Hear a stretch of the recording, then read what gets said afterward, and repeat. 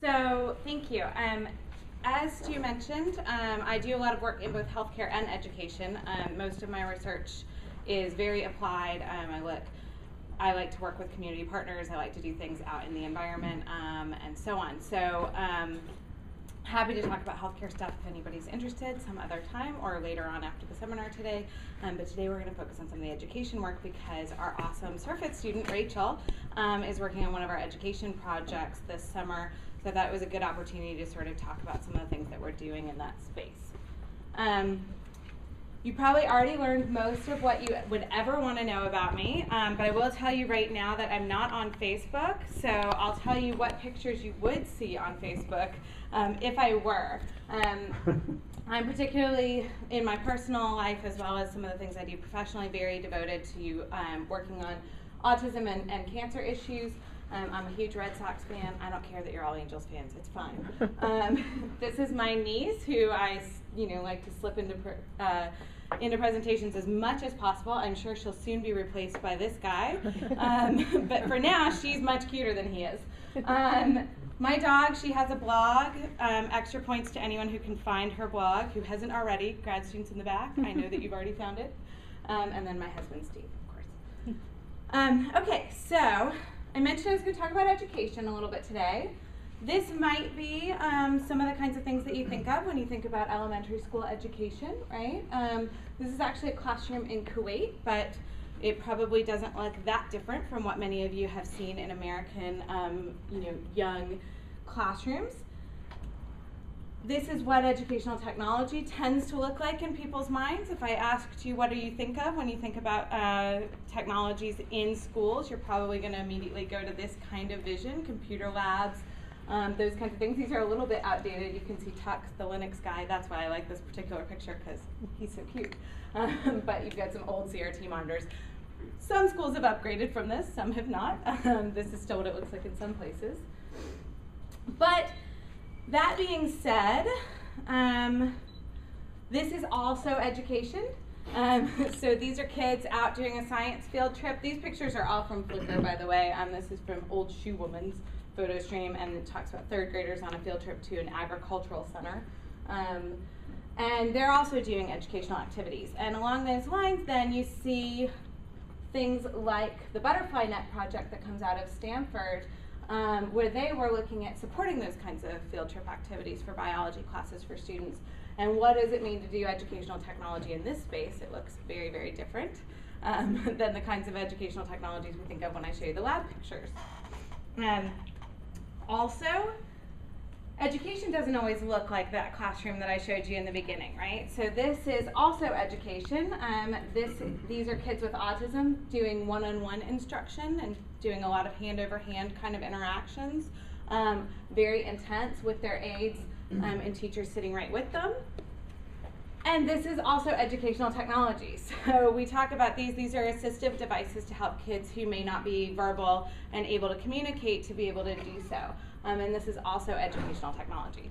So I just want to kind of set that stage for you guys to say, one of the things that's really compelling about ubiquitous computing is that we have devices all the way from microscopic things all the way up to huge, wall-sized displays that we can deploy into these different educational environments, which gives us this amazing opportunity to ask, how can technology really help this particular kind of learning? There's lots of kinds of learning for this particular kind of student, and we can do a lot of more individualized education and so on within this type of educational structure. And there's a lot of different ones, and different teachers have different pedagogical approaches, and it's really important to acknowledge those.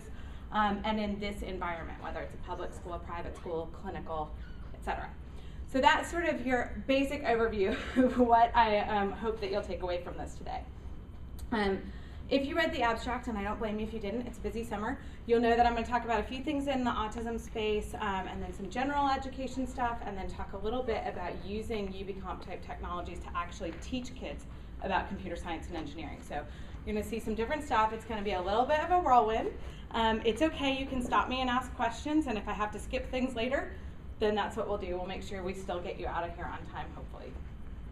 Okay, so the first project I want to talk about is a little bit about some of the work we've been doing in special education classrooms to work on some of the things that kids with autism are using in the classrooms currently.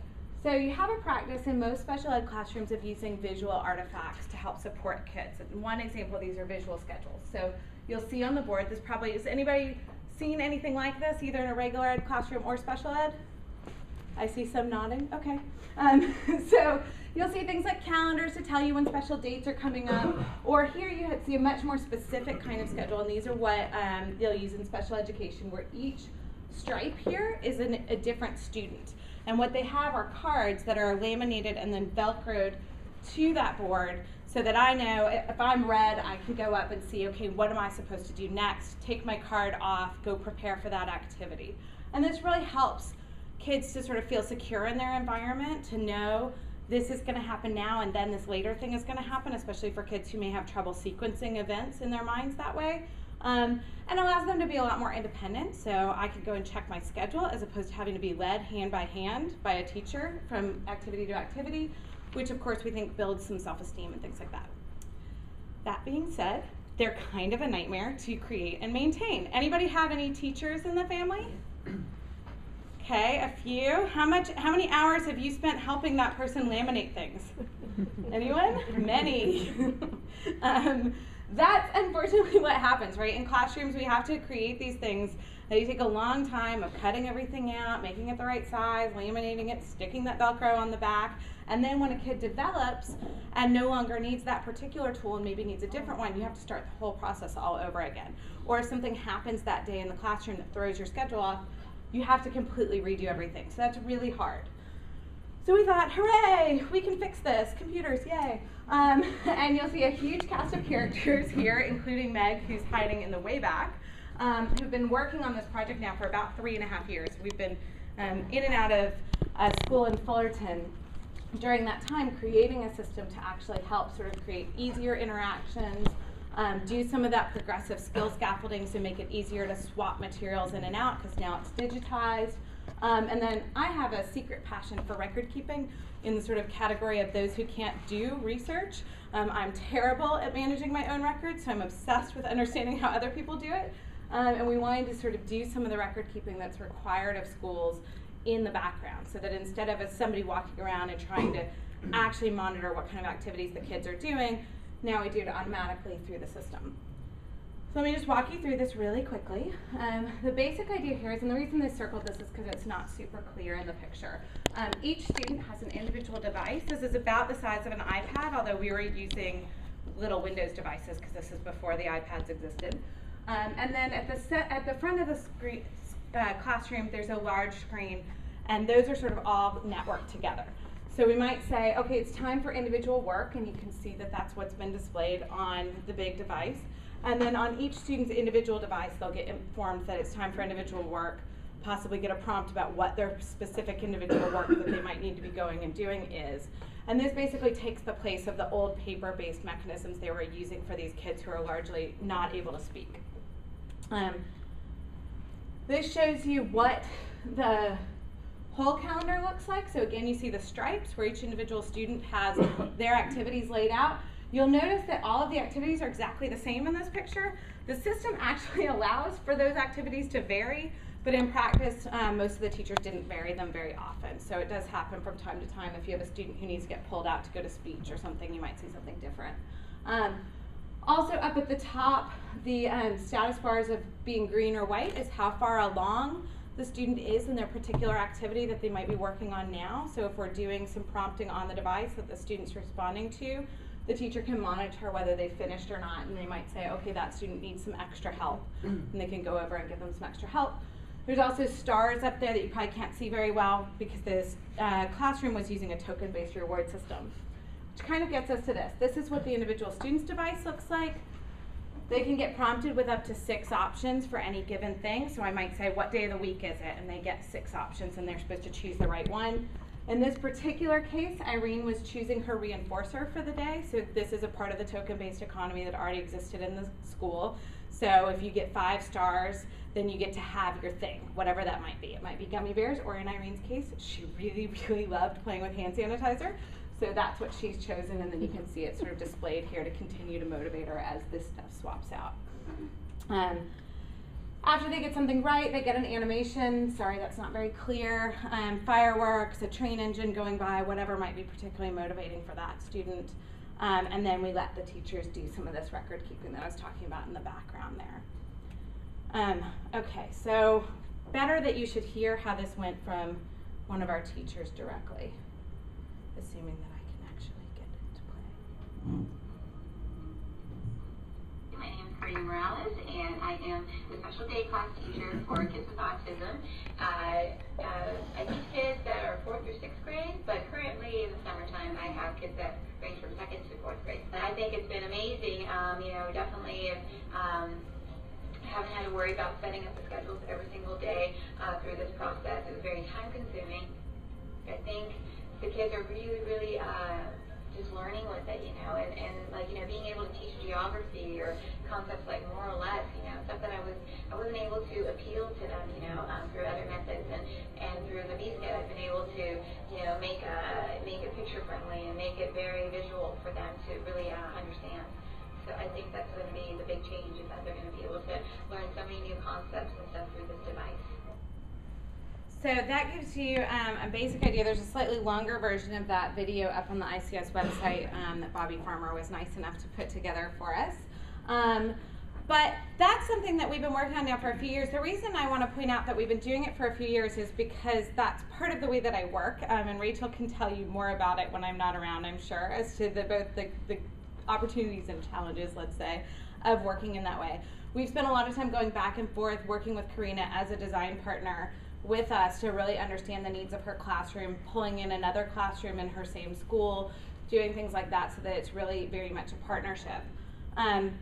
As part of this work, we also started to really think about the ways in which the sort of individualized educational approach is still happening within a group classroom setting.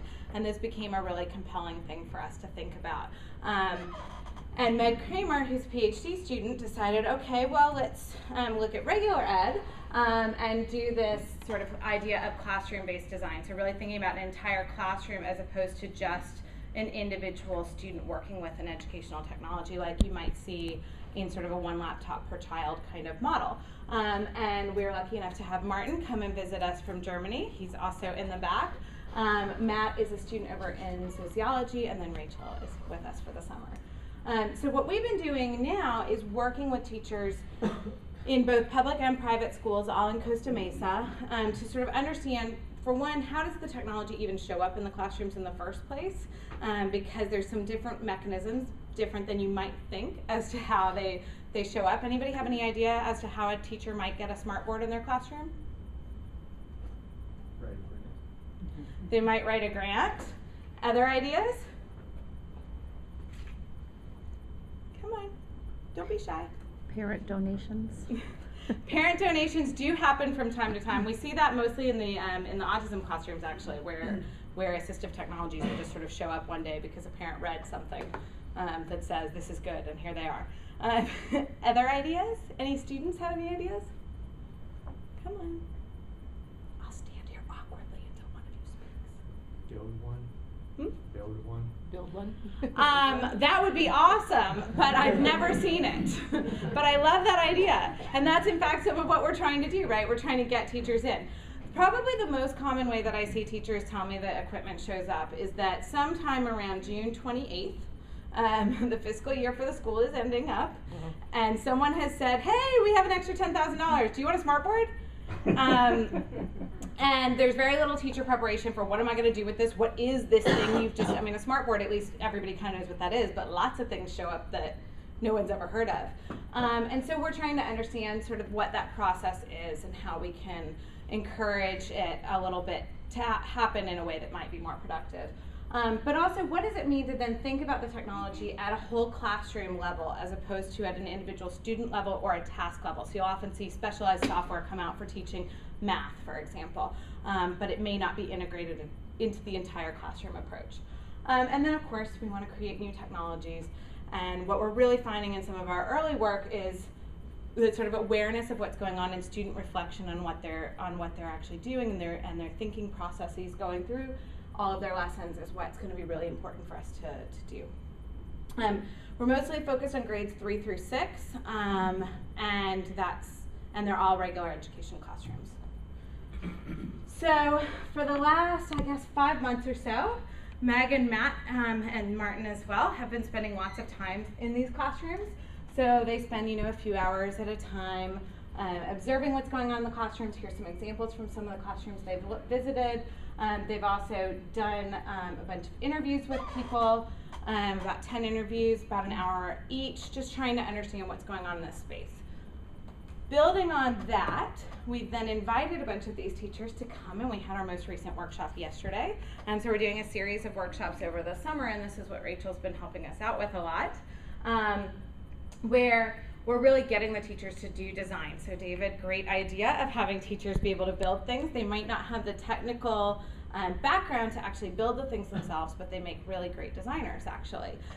So they come in and work through different scenarios, draw things out for us, act things out for us, do a bunch of different things so we can kind of try to get an understanding of what it might look like to create a tool for reflection and sharing of data and so on in the classroom. So the main goals, based on both our field work and in what we've been seeing in the design workshops so far, are to encourage reflection.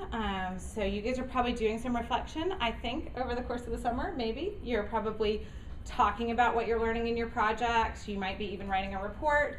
So some of this is about how do you do that with a 4th grader? How do you get them to reflect on the process? Encouraging them to actually talk in pairs and not sort of giggle and talk about what's going on in the playground, but really to talk about what they're doing in their work and possibly sharing artifacts through the technology. Allowing teachers to monitor what everyone's doing and quickly check on how their progress is. So a lot like what we saw in the VSCAD system, and there are other classroom management systems already in existence that allow for this. Also communicating with parents and displaying the work. So there's a new focus, or at least new since I was in grade school, maybe not new since you guys were, on creating these sort of year-end portfolios and sharing this with parents and really having this kind of long-term view of what have you been learning. And so we're really trying to build that into the system so that can happen automatically. It doesn't require a ton of extra work on the part of both the students and the teachers to run around gathering materials at the end of the year, things like that. So that's where we're at now. Hopefully by the end of the summer we'll have some nice designs and maybe even a system built that we can deploy next year with some of the teachers that we've been working with.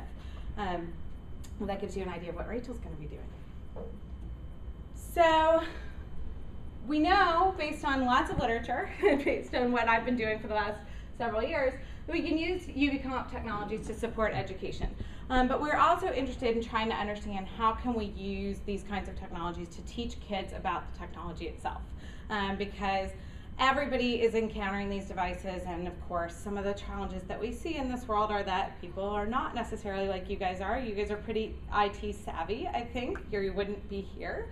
But there's lots of folks who aren't, and so it's really important to build this sort of technology literacy and demystify some of the scariness that exists with technologies, particularly for girls and other sort of underrepresented kids. So a project that we did for the last couple of years, it's actually wrapped up now, but it's kind of fun, was this idea of encouraging girls to be really creative through IT, and then so we sort of sneak computer science in on them, and they don't even know they're doing it until it's too late. And so another big cast of characters, you can tell I work with a lot of other folks, and we worked with Girls Inc. to do these workshops as part of their summer programs. And the idea here was that people like to tinker, right? And they say this a lot in the literature, that boys especially like to tinker. And that's what helps boys to become good engineers, or this is so the hypothesis goes.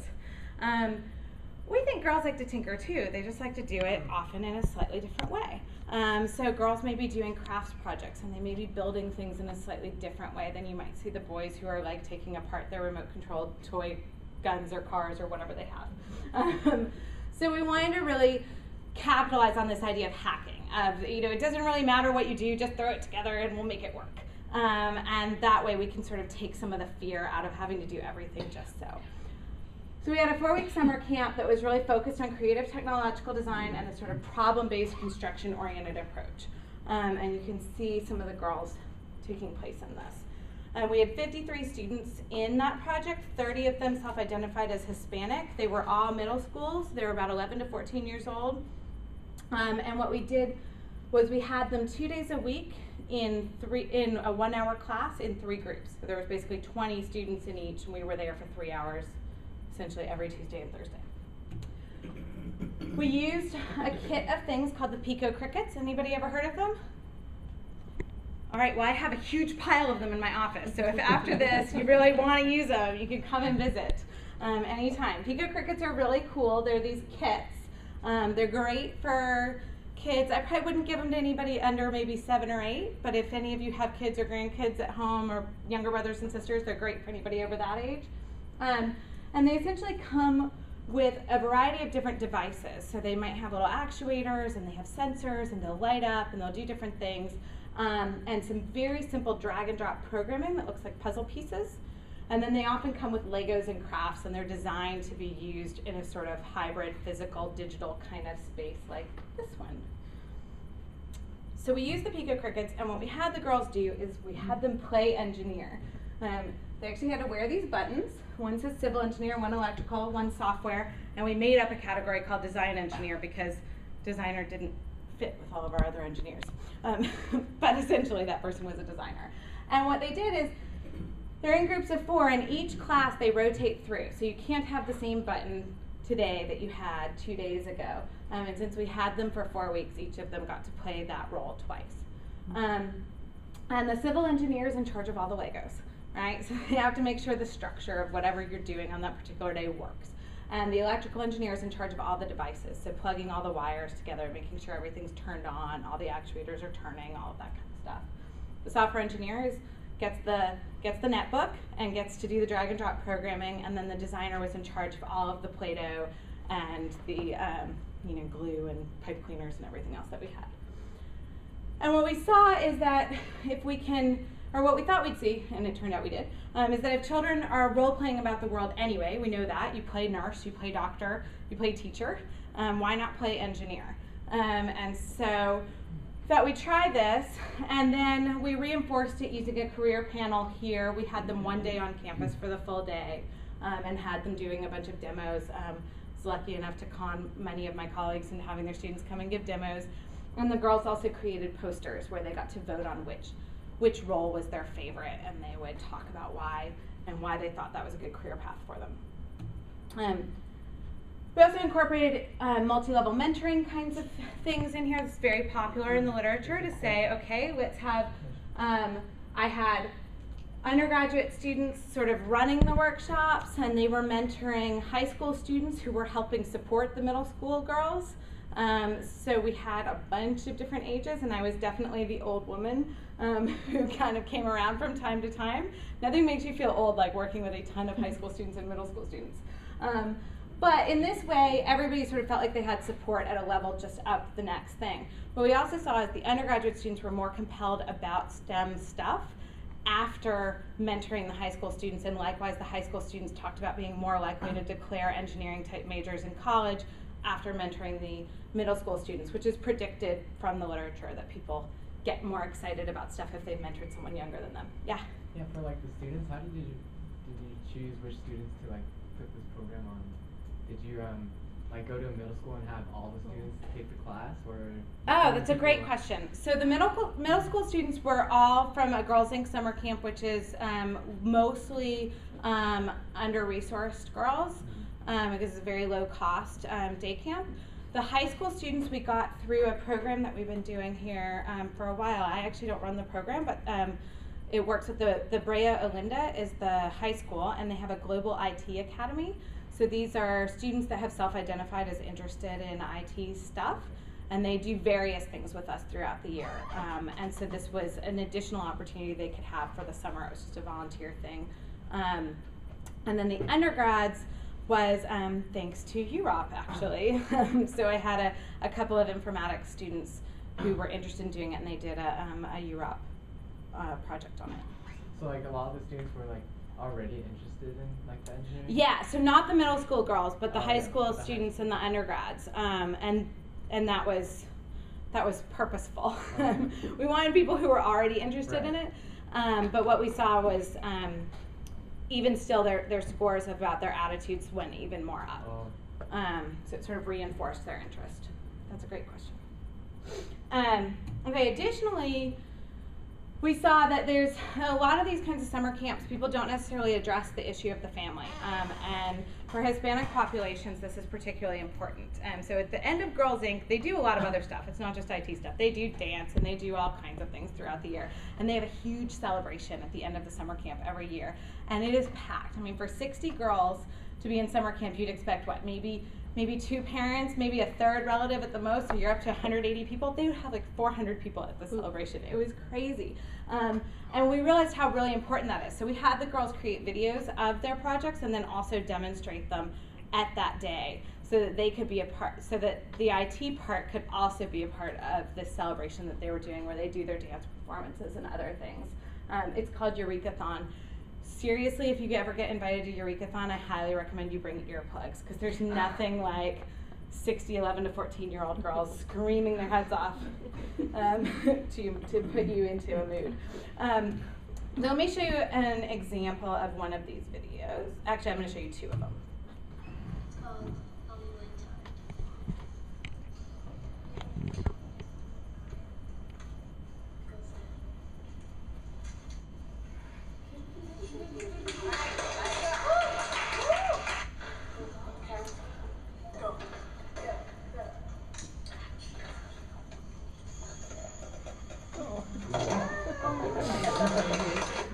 So this is particularly cool because they started doing it. It's actually a kind of a complex thing from a physics and sort of civil engineering standpoint to figure out how to drop this thing and then crank it back up. It actually gets cranked up and drops.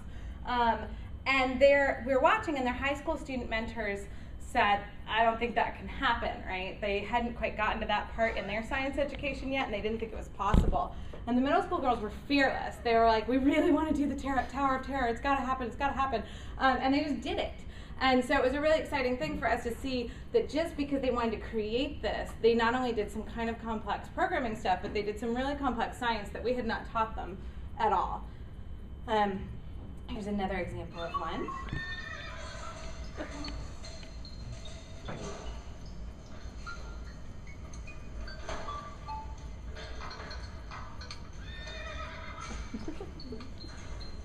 So Six Flags was a pretty popular theme.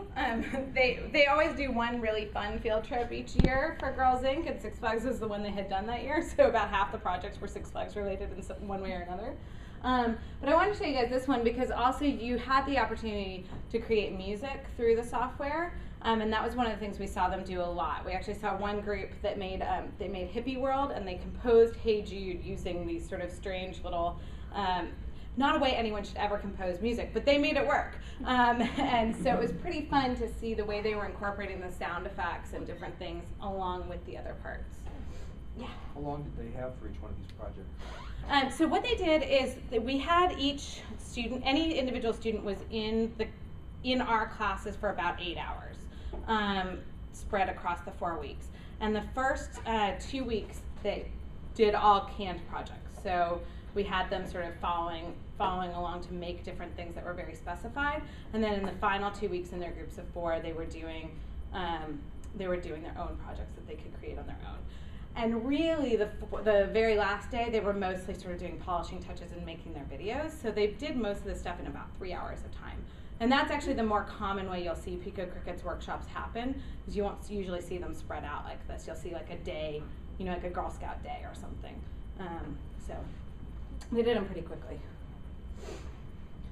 Okay, so we did do a bunch of surveys and interviews and so on, the highlights of which are, as we had hoped would happen, they did show a better understanding towards engineering. The girls did a better attitude and higher enthusiasm and interest. And I won't go through the details of all of this, but just really quickly. So for example, understanding, you'll see basically higher is better for what you care about. Understanding what programmers do and understanding what engineers do. They were somewhere around the middle on both of those when they started, and they went up in terms of their self-perception. And we also heard comments during our interviews with, people saying, being pretty creative. Like with programming, you want a certain thing and you have a certain thing in your head, but you have to make it and you have to figure out how do you make it. And so talking about sort of this experimentation. Another one about engineers. Civil engineers make sure it all works together and the foundation is strong and it doesn't fall over. This kind of thing happened a lot, right? If you didn't pay attention to your engineering, your Legos kind of plopped, especially when somebody put a big glob of Play-Doh on the top of your thing.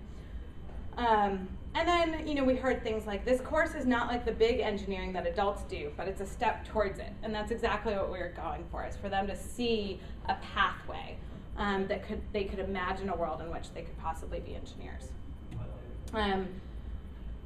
Here, you know, lower is better, right? If engineering is hard, you want them to disagree with that statement. This is on a 5-point scale, by the way. Programming is hard. That actually didn't go the direction we necessarily wanted. I know more than my friends about computers. You know, we were hoping for that kind of move where girls would start to feel really confident about what they could do. And I'm good with computers. We saw some jumps there. Interest. In the beginning, especially whoever drew the software engineering button for the day was unhappy as a general rule. So, you know, we would see things like engineering jobs are boring and you get pretty high scores on that. But we saw big jumps in things like engineering is fun, computer jobs are boring going down. In our interviews, we'd hear things like programming. I used to think it was all just HTML and stuff. I didn't really think there was programming for making things move and light up and stuff. I think it's cool how you can do almost anything. So you see this sort of creativity when we put people in front of a computer and we tell them, you know, make it say hello world. That's not a very compelling way to learn about computing. So this is pretty fun. And then I thought engineering was like a lot of building and math. I didn't used to like it because it was math. Now it's fun. Engineering is a lot of things. It's not just math. So you hear this aversion, particularly around girls, around middle school age. Some of it is sort of socially constructed and being cool in front of your friends and not liking math. But math is the big word, and that if we get them away from that as a concept, they got a little bit more excited. And we also started to see that, you know, you have a very different model here. So here you see Gabby, who was an undergrad at the time, leaning over, bending in, you know, very, very close, kind of excited. The girls are very excited. And then the student's saying, well, you know, I don't like the computers at my school, but I like this. At school, they should have this. And I want to remind you back to the very beginning, where a lot of schools still have that computer lab mentality about how you teach computing. And we see that that's just not compelling, at least for middle school girls. So we've continued some of this work, thanks in part to the MDP program here at Cal IT 2. And Garnet Hertz, who did his PhD in film and media studies here and is now postdocing in informatics, has been doing a lot of work on circuit bending. Has anybody ever heard of circuit bending? At least one person, two? Well, you don't count. And so the idea with circuit bending is literally you're taking circuits and you're bending them so that you can do different things. And I am by no means an electrical engineer, and there's a lot of electrical engineers in this room, so I'm going to leave it at that and not try to explain it in any more depth.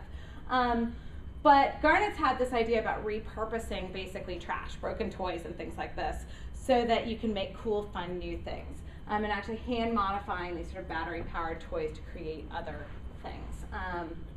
And the idea then is to instruct all these individuals who have no prior experience in any kind of electrical work or engineering or computing in sort of the fundamentals of electronics. And it's been good for me anyway, because I'm not great with the electronics, but I like playing with them.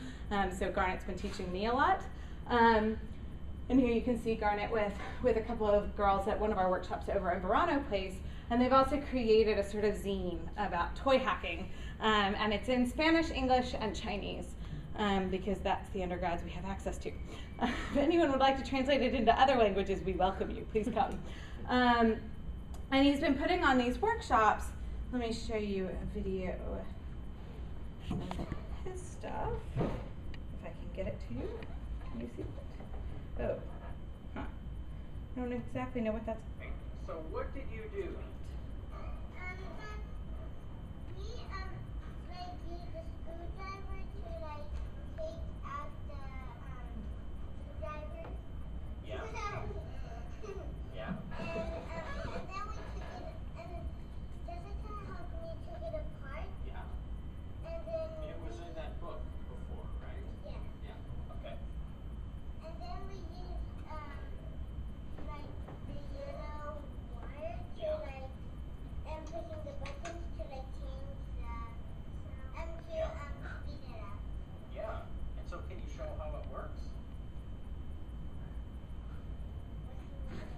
press the button and turn the knob.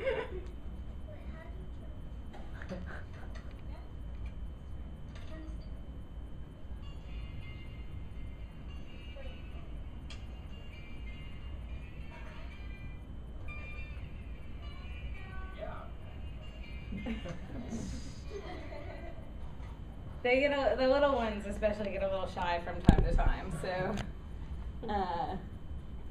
okay, so that is a little bit challenging sometimes. But what Garnet's been able to do is take very young kids. I mean, kids that I wouldn't even try Pico Crickets with, as you saw there, as well as adults. I mean, he does these workshops also with 50-year-olds. And take these things apart and create a musical instrument out of, a bunch of toys, or in that case, they're sort of doing something very basic of speeding up and slowing down the sound that was already coming out of the toy before.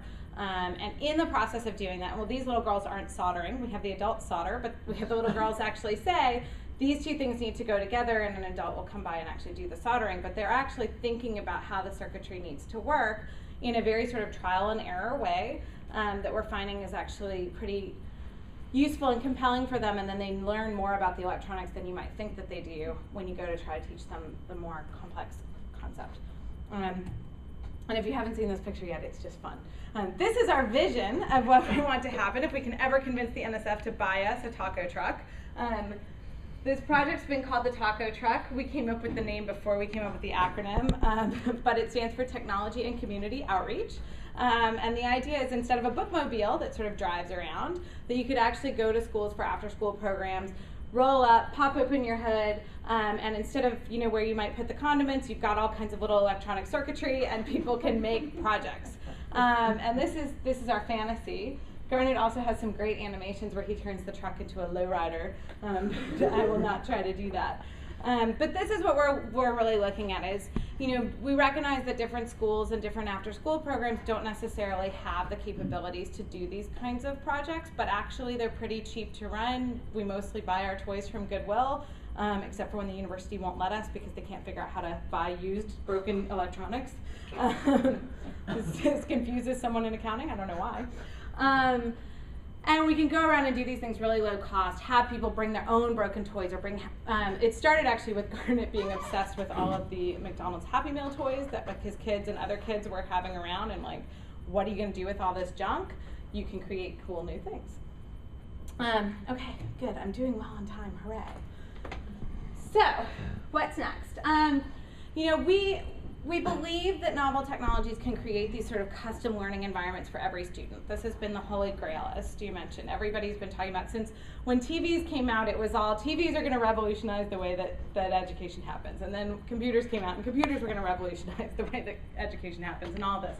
We actually aren't trying to revolutionize the way education happens, but we're hoping that novel technologies can do some of the things that teachers are working so hard to do now, and community groups are working so hard to do. Create these kind of custom learning environments. And fortunately, there's a lot of sort of well-intentioned fumbling in the same direction, whether it's commercial product companies creating classroom management systems, or people like us, or whoever trying to create these different technologies. So that's why we primarily work with teachers, work with community groups that have this kind of experience. And since Cal IT2 is so into interdisciplinarity, I thought I would really try to highlight for you guys the importance of that. We couldn't do what we do without true partnerships with these community groups and with the educators that are out there in the world. And you can see my little happy quote about interdisciplinarity. Okay, special thanks to Cal IT2 and to UROP for making all of this happen, as well as all of these lovely, very generous people that I have to thank every time I talk about stuff. And a special thanks to the 3 people in the back row who are purposefully sitting as far from me as possible, who've been doing a lot of this work and will continue to do it as we go forward. Thank you.